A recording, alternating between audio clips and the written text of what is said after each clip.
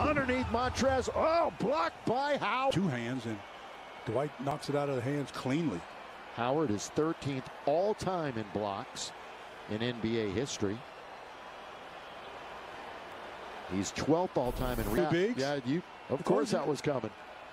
You knew that was coming. And especially going to absolutely rise one more, and you're gone.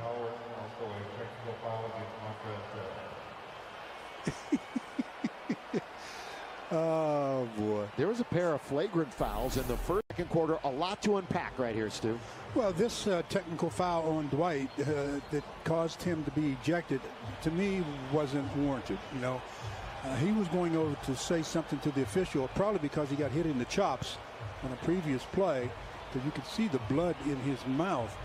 And I guess the officials have had a nightmare between the two bigs, and he decided to call the second technical on Dwight. So two means you're in for the shower. Yeah, he was obviously eyed the whole way, and when contact was made,